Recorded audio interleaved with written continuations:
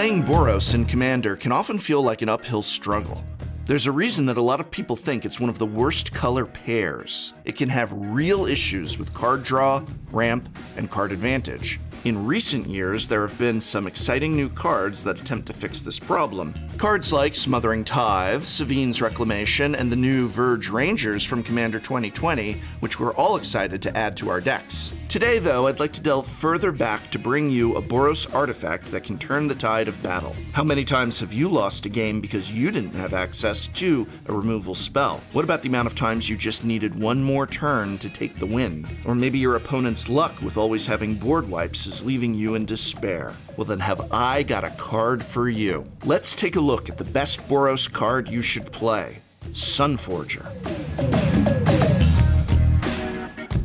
Sunforger is a 3-mana artifact equipment. It has an equip cost of 3, and it grants a pretty respectable +4/+0 buff to your creature. If that's all it did, it'd be overcosted for sure. In addition to the power buff, though, it has a fairly unique ability. By paying a red and a white at instant speed and unattaching Sunforger, you can search your library for a red or white instant with CMC 4 or less, and play it without paying its mana cost. Yep, that's a straight-up repeatable tutor in Boros. It's a very powerful effect, and if you're set up to use it with the right enablers and the right suite of spells, you'll feel like the hammer-throwing son of Odin himself. Before we get into it, let's first look at the exact kinds of spells we can and can't tutor up. First up, it mentions that it has to be a red or white card. Any spell that is hybrid or has white or red as one of its colors can be classed as a red or white spell. That means you'll be able to cast Swords to Plowshares, Lightning Helix, Beckon Apparition, or Crackling Doom, as they all meet the requirement of being red or white instants and costing 4 or less. When casting a spell with X in its mana cost, the value of X would be 0 when casting it with Sunforger from your library. So unfortunately, we wouldn't be able to play something like Comet Storm or Commune with Lava, because X would always be 0. Any alternative costs can't be paid, so no overload when using Sunforger. If we wanted to cast a split card, the total converted mana cost is the cost of both halves added together. By that merit, we can wear and tear, as the total converted mana cost is 3, but we can still only cast one half of it, as the fuse mode is only available when casting the spell from your hand. Any cards with additional costs that are available when casting the spell can be paid. So if you want to pay the kicker on Dismantling Blow or Orm's Chant, you can. The base spell is free, but the kicker cost can be paid. Similarly, you could opt to pay the buyback on a Reiterate. If an opponent has an annoying Teferi Time Raveler in play, in other words, a Teferi Time Raveler, Sunforger would unfortunately not get around it. You can still only cast your spells at sorcery speed. Better have that Red Elemental Blast ready in advance. Finally, remember that when you activate Sunforger's ability, the cost is paying red and white and unattaching it. That ability uses the stack, so even if you wanted to grab a split-second spell like Angel's Grace or Sudden Shock, your opponents will have a chance to respond first before you can tutor the spell. Now that we have that out of the way, we can start to look at how best to utilize our weapon of choice. The toolbox approach. The beauty of having access to any instant in our deck that meets the requirements means we can build what's known as a toolbox. Toolboxes in deck building refer to a selection of cards, usually one-ofs, that take up space either within the deck or in the sideboard. These toolboxes act as a diverse set of proactive and reactive ways to deal with different strategies and situations. A great example of a toolbox strategy you might be familiar with is using Karn, the Great Curator, in Modern. Karn's downtick allows you to take an artifact you own from outside the game or in exile and put it into your hand. Modern decks make use of this by keeping situational cards in their sideboard, such as Liquid Metal Coating, Mycosynth Lattice, or Grafdigger's Cage. They'll always be ready to face strategies head-on in Game 1 without waiting for Game 2 to sideboard, and so it's a popular way to utilize Karn. We don't have sideboards in Commander, but what we can do is take a similar approach to preparing ourselves for every eventuality. So let's take a look at what you can prepare to ensure your victory. Removal is probably the most tangibly impactful include, so let's start there. Swords to Plowshares and Path to Exile are probably in your deck already, but having access to them with Sunforger is an exciting prospect. If you're heavy on artifacts or an equipment-based deck, then consider Dispatch too. It'll rarely not benefit from Metal Craft and is just as efficient. If your meta is really big on graveyard strategies, there's also Crib Swap, which can exile a creature, leaving them with a 1/1 changeling. Creatures aren't the only things you'll want to remove, so Return to Dust is a good start here. You can still activate Sunforger in your main phase in order to hit the requirements on this, but if you do cast it at instant speed, it's not the worst to only hit one permanent. Most white decks these days will be running Heliod's Intervention due to its flexibility, but remember, it's an X spell, so you'll need some other way to remove artifacts and enchantments that can be cast with Sunforger. Alongside Return to Dust, look at Crush Contraband for more exile-based removal, or Wear and Tear. Chaos Warp and Generous Gift are great cards to include in a Sunforger suite too. They're multifunctional, with the ability to hit any permanent, so should feature pretty highly on your short list. Enlightened Tutor can be cast to prepare for your upcoming turn, putting an important enchantment like True Conviction on top of your library, or even searching out a game-ending equipment like Blackblade Reforged or Ember Cleave. Tithe is a useful card to have available to make use of extra mana. If there's nothing better to do, you can always equalize by grabbing some lands from your deck to help feed the hungry costs of keeping up with Sunforger. Evasive Maneuvers. What's most powerful about Sunforger is the ability to be reactive and anticipate your opponent's every move. Whatever they try to do, you'll have an answer, and believe me, nothing feels better than saying no when you're not playing blue. Even better when you get to say it to a blue player.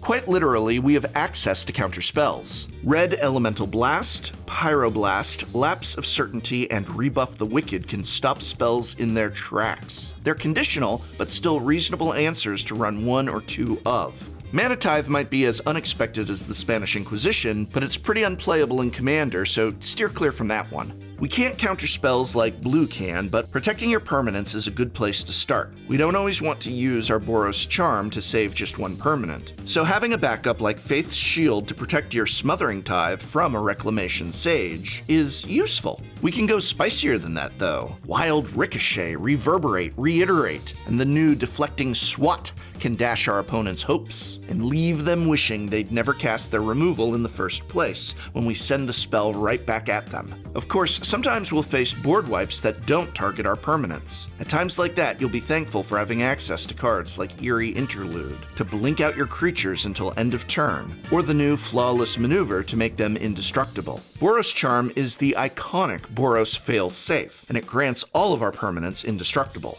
Combining this with our own board wipe is a viable strategy, and one that can quickly turn games to our advantage. Just remember, if you do opt to hold priority and cast a protection spell in response to your own board wipe, you could be blown out massively by a counter spell. It's always better to cast the Boros Charm first before your board wipe. If an opponent uses a counter spell this way, you'll be in pretty good shape and only be down a spell.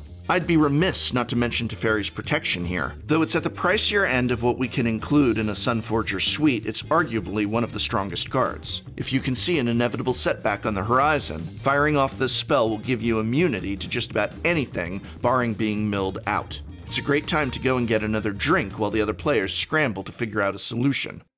The Art of War. Sunforger can offer us the use of some great tactics to upset our opponent's combat steps too. If there's a huge creature coming at us like Xenagos, God of Revels, Dawn Charm can help prevent the damage, whilst also having the modal use of regenerating our own creatures, while Deflecting Palm can deal that damage straight to our opponent instead. Comeuppance is a similar card that can prevent any damage done to you or your Planeswalker in a turn, and as a bonus directs that damage back at the creatures dealing it, or in the case of a burn spell, the opponent casting it. Yes, this'll deflect an Aetherflux Reservoir too. Spicy. Settle the Wreckage can exile a whole board of attackers and leave your opponent with more lands, but an empty board. This can really punish players with greedy mana bases, who might not be able to grab the full quantity of lands they're able to. Master Warcraft can allow you to dictate the course of combat, either slamming an opponent's board of utility creatures into creatures another opponent controls in order to wipe them out, or simply as a way to make your creatures unblockable. If we want to get a little trickier, Surprise Deployment can drop in a surprise blocker with a useful enter the battlefield effect. We can also take advantage of cards like Silence, Mandate of Peace, Abeyance, or Orim's Chant, which will stop our opponents from casting spells. Having access to one of these cards can help prevent a combo player from going off, and also stop an opponent from dismantling your board.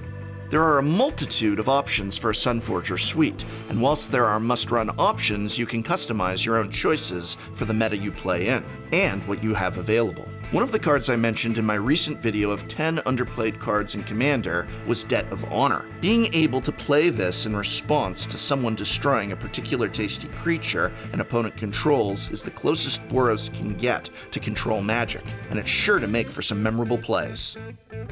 Final Fortune. Sometimes you'll just need one more turn to win the game. The other players are tapped out and you could finish things with one more combat step. Both Final Fortune and Chance for Glory can be cast from Sunforger, giving you a window of one extra turn to end things, on the condition that if you don't, you lose for sure, but what a way to go. Or, wait for it, at least you would lose unless you had a way to stop that from happening. Pay attention now, this is a little convoluted, but Sunforger can be used to take multiple extra turns without losing the game. With the emblem from Gideon of the Trials or a Platinum Angel in play, you can avoid the losing the game trigger entirely. There's even a Sunforgerable spell for this exact scenario in Angel's Grace. We can avoid the game loss with these cards, but taking extra turns requires Mistveil Plains. As long as you meet the condition, you can use this land to put a card from your graveyard on the bottom of your library. This lets us tutor out an extra turn spell continuously, provided we have one of the aforementioned ways to avoid the game loss trigger. Angel's Grace or Final Fortune can always be put under an Isochron Scepter to help enable this strategy, leaving Mistveil Plains free to keep recycling the other half. Mistveil Plains is just one enabler though, and particularly with the use of Sunforger, you'll need a lot of mana to pull it off. So let's look at some other useful cards to run alongside Sunforger. Enabling Sunforger.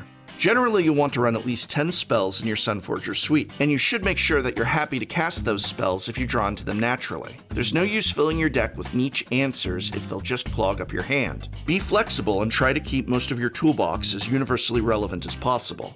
That's not the only way you'll need to examine your deck building to support using this equipment though. The two main considerations are finding Sunforger and making it cost less mana to use. Useful tutors include Enlightened Tutor, Steel Shaper's Gift, Open the Armory, Goblin Engineer, Stoneforge Mystic, and Stonehewer Giant. The latter, creature-based tutors, can help get Sunforger into play underneath counter spells, which is often crucial. You should never really play your Sunforger unless you have enough mana to both equip it and use it, as opponents will be sure to want to remove it at the first opportunity. Most of the time, that means having access to 8 mana. There are always ways to make this cheaper. The new Zerda, the Dawnwaker, can reduce the equip cost to just 1 mana, while Fervent Champion, Kazul's Toll Collector, and Sir Gwyn, Hero of Ashvale, can make that equip cost completely free. Sigarda's Aid can let you cast it at flash speed and equip it for free immediately. And cards like Indomitable Archangel can give it Shroud to keep it protected from removal spells. The most common strategy for dealing with Sunforger is for an opponent to have 2 spells ready to go. One to trigger you to activate Sunforger, and another in response to make sure you can't avoid their removal. One way to combat this is to find a way to instant speed equip Sunforger, so you can then add another tutored spell to the stack. You can perform this with Leon and Shikari's ability to equip at instant speed, or by tapping Brass Squire. Beyond Boros. Sunforger can also be used for spells that fall outside of purely red or white, as we touched on in the beginning. A commander like Elsha of the Infinite or Sir Gwyn, Hero of Ashvale, are set up to take advantage of playing a lot of instants or equipments already, and giving Sunforger access to Jeskai and Mardu's spell suites can up the power considerably.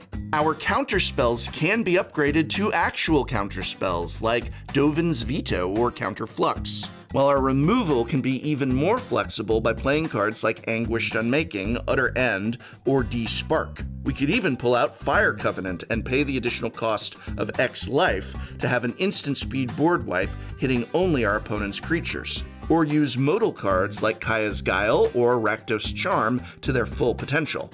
Always having access to Eladamri's Call is also pretty sweet.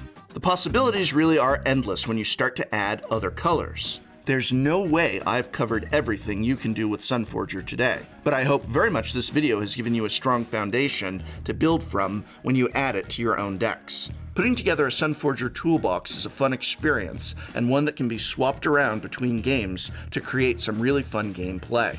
I guarantee you'll have stories to tell after playing Sunforger, so try it out. You never know when it'll help you out of a jam.